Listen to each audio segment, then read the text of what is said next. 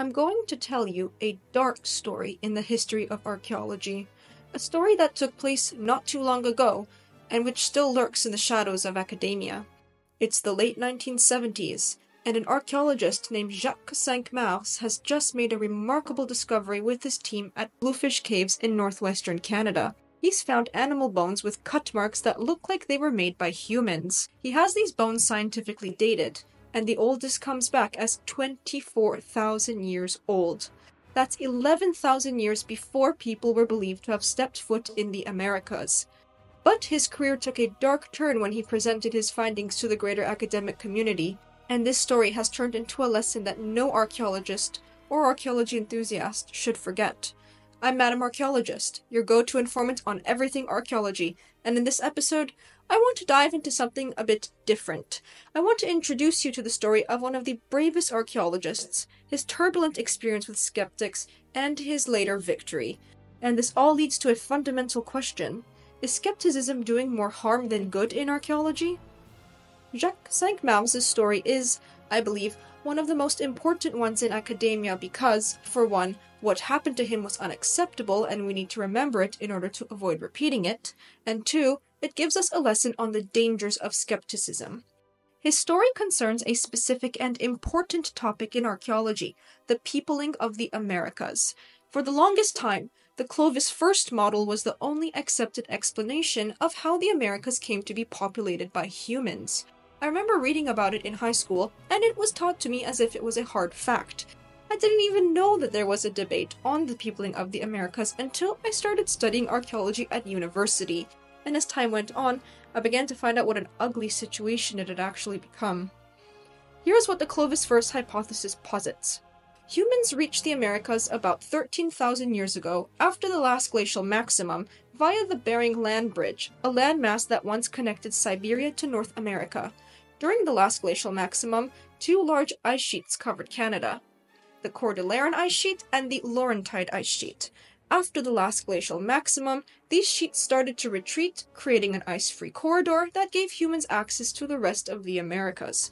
So, according to Clovis First, people reached North America about 13,000 years ago, became the continent's first settlers, and then proceeded to quickly populate the rest of the Americas, migrating through that ice-free corridor. The name Clovis First comes from the Clovis culture, the name given to the material culture associated with what were believed to have been the first humans to populate the Americas. The culture itself was named after its diagnostic fluted projectile points found in Clovis, New Mexico, though many have also been found elsewhere in North America and some a bit further south as well. The Clovis First model is now dead. We have lots of evidence proving that humans were in the Americas before the creators of the Clovis culture, and I'll get to that evidence soon. But one of the earliest discoveries that contradicted this narrative was Jacques Cinq-Mars' 24,000-year-old date at Bluefish Caves. He conducted excavations at the site from 1977 to 1987 and found archaeological material including stone tools and animal bones that bore what appeared to be marks left by stone tools. It looks like the site had been occupied sporadically by humans at different times, and when scientific dating showed that the oldest of these phases was about 24,000 years ago, Jacques was excited to share this discovery with his fellow peers. Any normal person would think, wow, that's an amazing finding. I wonder if there's more early evidence like this and what this means for the peopling of the Americas. Well, that's absolutely not what happened. And I guarantee, if you're unfamiliar with his story, that you can't even begin to imagine the treatment Jacques Cinq-Mars received from the academic community. He likened his experience once to the Spanish Inquisition. The Clovis First proponents took what was just a hypothesis and turned it into gospel. Cinq-Mars, with his dates from Bluefish Caves that directly challenged their long-held narrative, was thus a heretic. The dates from Bluefish Caves suggested that people had reached Alaska and the Yukon Territory during the last glacial maximum, not afterwards, and the Clovis First proponents were not at all receptive to this possibility. They questioned whether the marks on the bones had really been made by humans, and they questioned the integrity of the site's stratigraphy. They came up with lots of alternative reasons for those marks without really grounding any of their explanations in the scientific analysis of the bones. They just didn't want to consider it a possibility that any of the cut marks could have been the result of anthropogenic activity. Meanwhile, Jacques Cinq-Mars couldn't see any other explanation for some of the evidence. but North American archaeologists refused to listen to him. They laughed at him, mocked him, called him things like cute. Essentially, if your evidence didn't agree with their picture, you'd be ridiculed at meetings and conferences. Jacques might as well have been talking to a wall. It's really baffling to me because it's quite obvious that you don't treat people like that. And the voices of the critics had a rippling effect.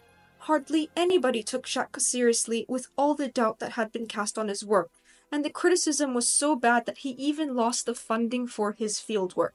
He was essentially driven out of debates within the larger academic community. When did things change? It took a long time, I need to emphasize that, but two important things happened. One, other archaeologists began finding more sites across the Americas with evidence of pre-Clovis human occupation, and two, the evidence from Bluefish Caves was re-evaluated by other archaeologists. This paper from 2015 and this one from 2017 reassessed the nature of the cut marks on the animal bones, and the latter paper even published new radiocarbon dates. A strict methodology was employed for the animal bone analysis, where 6 known features of human-modified bones were looked for. The conclusion that an animal bone had been modified by humans could only be reached if all 6 criteria for the sample had been met. At Bluefish Caves, 5 bones from a part of the site labeled Cave 2 and 10 bones from Cave 1 met all 6 criteria, rendering the total number of animal bones certainly altered by humans 15. Another 20 fell into the probably humanly modified category. In the 2017 paper, new radiocarbon dates were taken from 6 of the bones that met all 6 criteria. The calibrated results showed that the oldest bone was deposited about 24,000 years ago, consistent with Jacques Cinq-Mars' dates. Jacques had been right all along. A horse mandible and a caribou pelvis placed the oldest human occupation at Bluefish Caves between about 24 and 22,000 years ago. That's during the last glacial maximum, not after it. The researchers are confident that these bones bear human modifications. The 2017 paper states, I quote, "The presence of multiple, straight, and parallel marks with internal microstriations observed on both specimens eliminates carnivores as potential agents. The relative breadth ratio, as well as the depth and opening angle that we measured, are in the range of marks produced by stone tools, reported by experimental and archaeological studies. The breadth ratio also differs from marks produced by carnivore teeth. Sedimentary abrasion or trampling are also eliminated since the caribou coxal bone shows no other signs of abrasion, and the long, parallel striae on the horse mandible are simply too regular. Furthermore, the anatomical location and orientation of the marks are consistent with filleting marks in the case of the caribou bone, while the presence of multiple cut marks on the medial side of the horse mandible indicates the removal of the tongue. Previous cementochronological analysis of one of the teeth from this mandible indicated that the animal was killed in spring or summer, thus suggesting a human presence in Cave 2 during the warm season." End quote. Other calibrated dates suggest human occupation between 22 and 15,000 years ago, and at about 12,000 years ago. Together, all these dates suggest, I quote again, that Bluefish Caves is the oldest known archaeological site in North America, and indicate that people used the caves on several occasions over a relatively long time, spanning from the cold period of the last glacial maximum to the Pleistocene-Holocene transition. End quote. In other words, this work validated everything Jacques Cinq-Mars had been fighting for. Let's move beyond Bluefish Caves.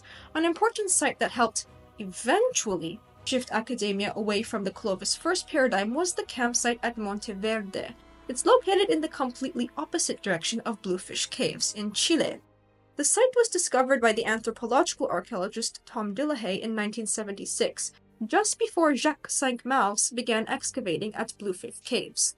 It had plenty of well-preserved artifacts, it had hearths, and it had human footprints and even some human hair, so there was no doubt humans had once been there.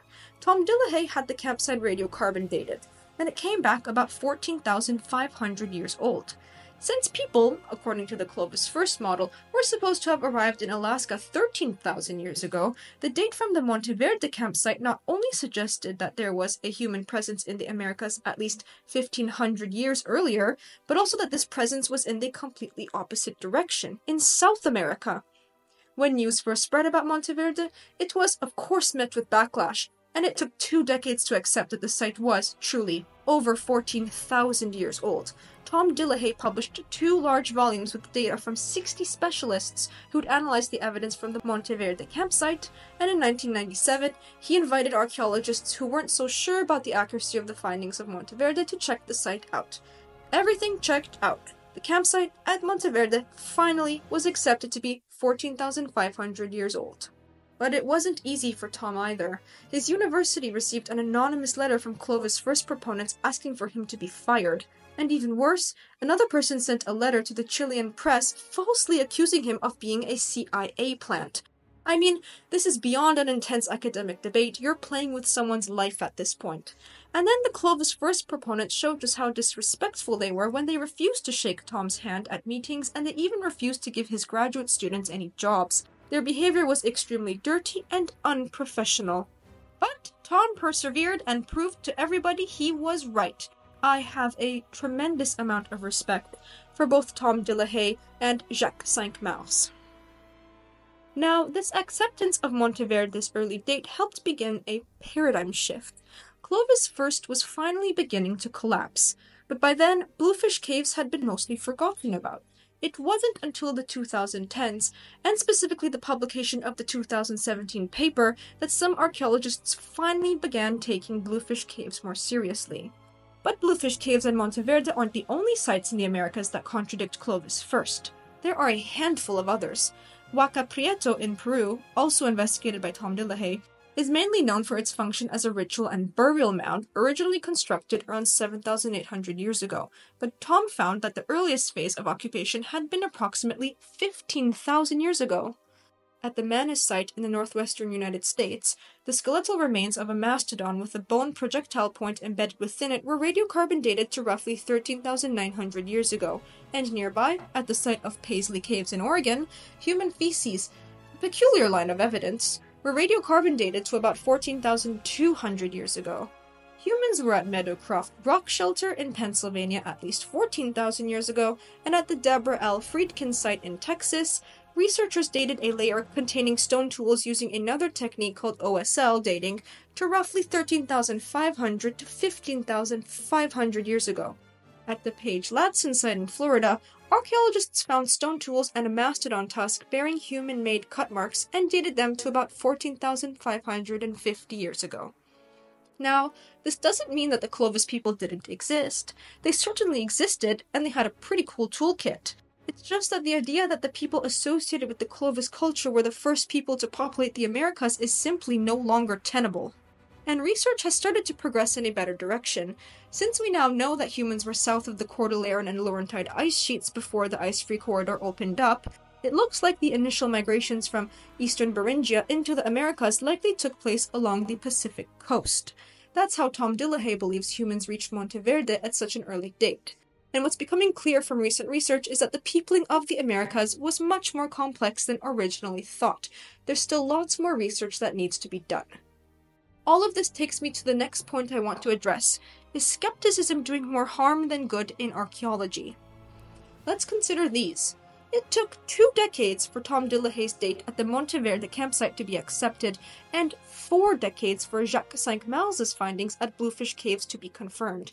It is very difficult here to see skepticism as being anything but a hindrance to progress. How much sooner could we have confirmed the accuracy of these dates had the Clovis First proponents approached discussions with a more open mind? How much more knowledge could we have had today had the discoveries at Bluefish Caves and Monte Verde been taken more seriously by the wider academic community as the discoveries were being made? So, to answer my question, does skepticism do more harm than good in archaeology? Yes. Yes, it absolutely can. And I'm not the only one who thinks this. Journalist Heather Pringle published an article on Cinq-Mars' story in Hakai magazine, and she won a journalism award for it. The article was then featured in the renowned Smithsonian magazine, where they stated that a toxic atmosphere can, in their own words, poison scientific progress.